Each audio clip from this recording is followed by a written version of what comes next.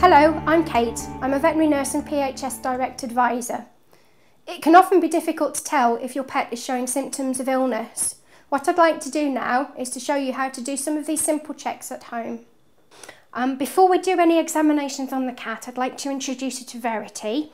There are different ways that you can actually handle cats. Sometimes because they have teeth and claws, they may get a little bit fractious there. So I'm going to show you different ways to handle her. And I'd like to introduce you to Dennis, who's going to be helping. Dennis works quite well with Verity. There are different ways that you can hold your cat safely. The first method is the scruff method. So what you'd need to do is, if you can see Verity's ears here, and this bit of skin here between the top of her head and her shoulders, you want to grab as much of that as possible and actually lift up. That's the scruff method, and we use that for restraint. It's important to make sure that before we actually wrap Verity in a towel, that we get all the equipment that we need to begin with. So I've got a towel here. So if we unfold this, again, Dennis is going to be helping me with Verity. So if we put the towel out and then put Verity into the centre. As you can see, sometimes they tend to wriggle a little bit. Now, what we want to do is we want to bring the sides of the towel up, making sure that all of the feet are actually tucked in while we still hold the scruff there.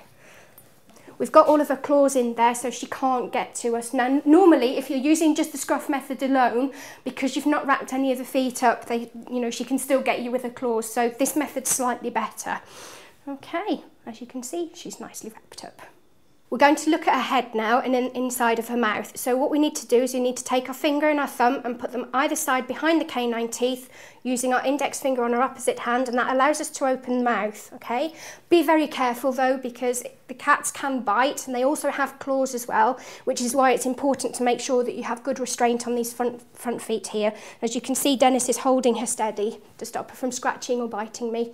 And if you do notice that you're getting bitten, then you need to go to see your doctor and get some antibiotics.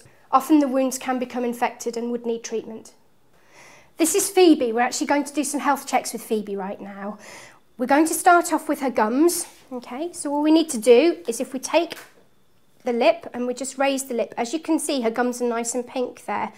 Take your finger or your thumb and just gently press until it turns white, and then release. It turned white and went back to pink. Now what you're looking for there, that's called the capillary refill time. It should be no more than 2 seconds. If it's 2 seconds in length or more, you really need to get some veterinary attention there, because that can indicate a sluggish circulation. Okay, if we gently open her mouth, as you can see, her tongue's nice and pink. That's also allowing you to do yet another assessment on her circulation. If her tongue was blue or grey in any colour, as with her gums, which can be a little bit more difficult to tell, you'd need to take her to see a vet, as she would need assessment for her circulation. If we look in her eyes, we're checking to make sure that her pupils are of equal size on both sides and that there isn't any eye discharge there. If we're noticing that either of her pupils, one's larger and one's smaller, it can indicate a head injury. Okay. If we take her eyelid and we just gently pull it down, we'd also be able to see the pinkness of her eyelids as well.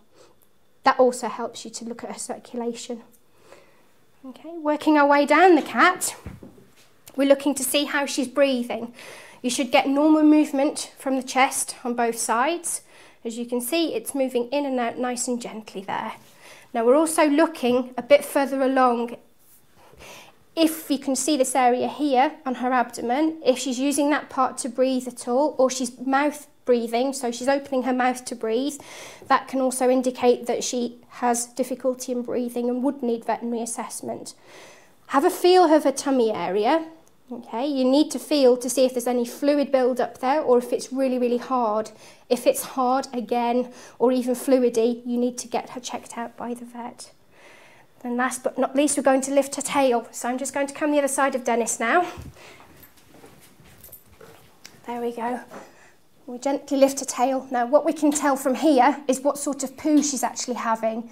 You're looking for any discharge of any sort, any nasty niffs, say any fishy smells, or anything that would not normally be okay for a cat. Now there shouldn't technically be any smell there at all. So I'm just going to have a quick sniff, which there isn't any smell. You're also looking to see that the anal glands aren't protruding in any way. And as you can see, that was all normal. So there we go.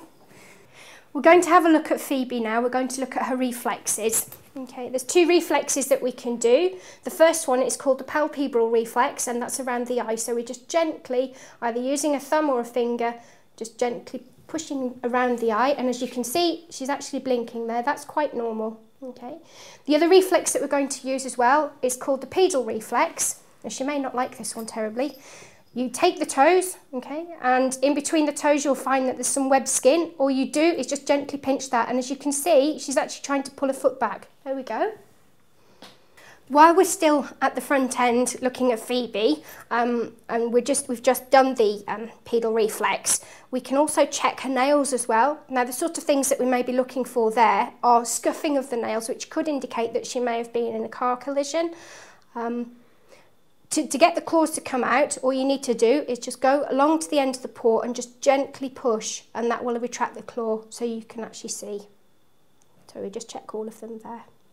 Now, with cats, they tend to fight, okay? They also can get lumps and bumps which can be caused by their skin or their type of skin. So what we're going to do now is we're going to just have a feel of Phoebe and make sure that she hasn't got any lumps or bumps that shouldn't be there. Sometimes these abscesses can be caused by other cats biting or scratching them. As you're running your fingers through, you can be feeling for scabs or lesions, they're otherwise known as. In which case, Phoebe doesn't actually have any, which is really, really good. She's a good girl.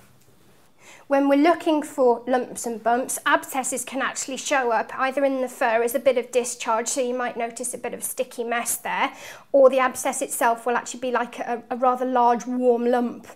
Okay, if it feels really hard, then it can be an abscess. However, it's worth getting it checked out.